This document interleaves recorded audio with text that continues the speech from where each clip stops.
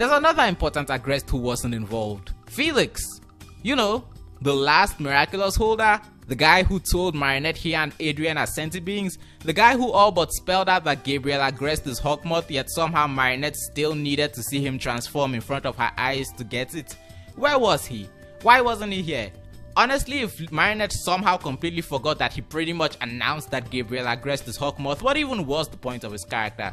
His girlfriend was in prison too, but he was nowhere to be seen because even he has a more interesting connection with Gabriel than Marinette. Here's an idea. How about, since Adrien apparently can't break out of the prison himself, just have Felix decide to come and rescue his girlfriend and then accidentally break Adrien out in the process.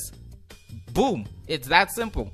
Like, I would actually like for Felix to be involved more than that, but you know what? I would have liked for him to appear like at all at any point beyond the very end.